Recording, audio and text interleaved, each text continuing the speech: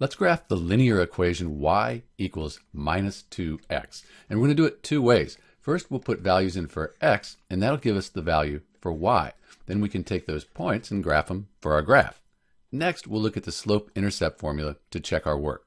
So let's start by putting in 0 for x. That's a good place to start. Negative 2 times 0, that gives us 0. How about 1?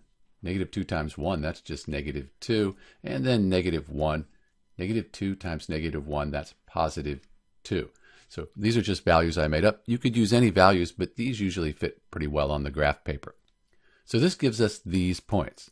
So we can graph these now to get the linear equation y equals minus 2x. So we have x is 0, y is 0. That's right here. Then we have x is 1 and y is minus 2. So x is 1 and then we go down 2. And the last one, we have x is negative 1 and y is positive 2. So we go over and up 2. And there's our line. We could have done it with just 2 points, but 3 is nice in case you make a mistake. And we can just put a line through this. Put arrows out here to show it goes to infinity.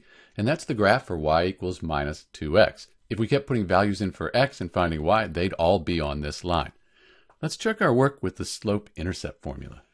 So we have y equals mx plus b. M, that's the slope, that's the negative 2. But b here, the y-intercept, we don't have anything.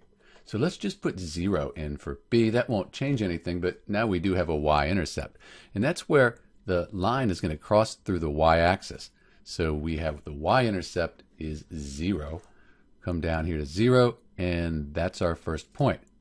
For m, the slope here, we have negative 2, but it's helpful to think about this as negative 2 over 1, because then we have rise over run. So in this case, since it's negative, instead of going up, we're going to go down. So we go down 1, 2, that's our negative 2, and over 1, because that 1 is positive here. And we go down 1, 2, over 1. We started at the y-intercept.